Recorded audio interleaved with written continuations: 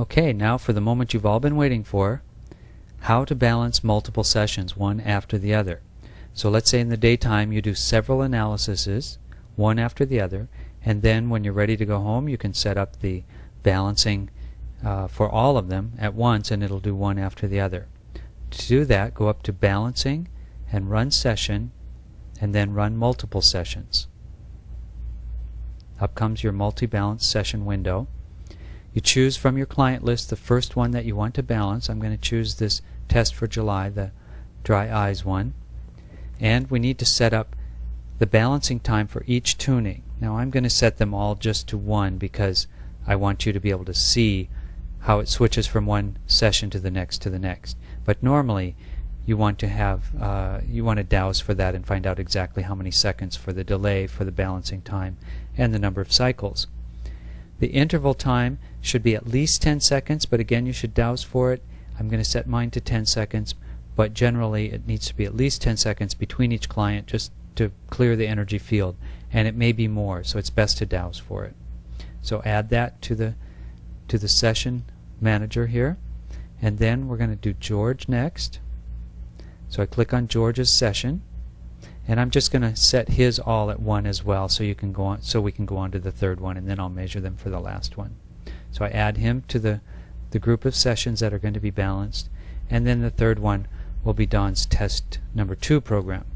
So this one I'm actually going to measure each one of the balancing times.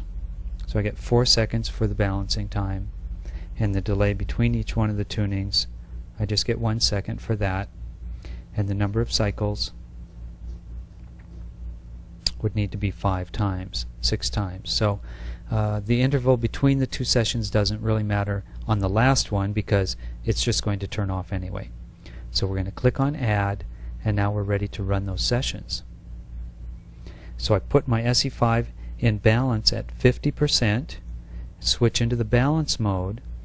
Now normally you're going to have sessions that have both positive and negative tunings in them, so most of the time you'll be wanting to set your SE-5 on balance at 50%.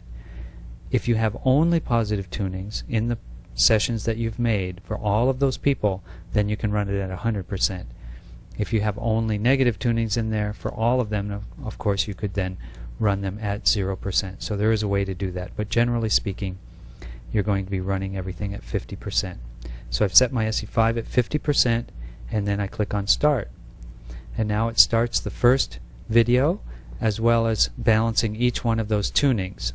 And when it gets to the end, then it's going to pause for 10 seconds, and then it'll switch to the next person.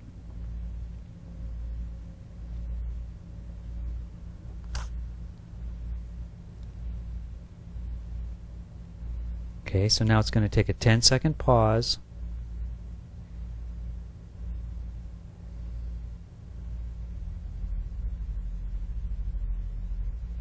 And now it's going to begin balancing George.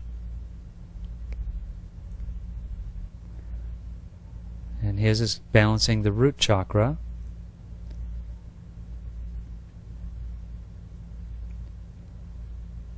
Along with all the different tunings.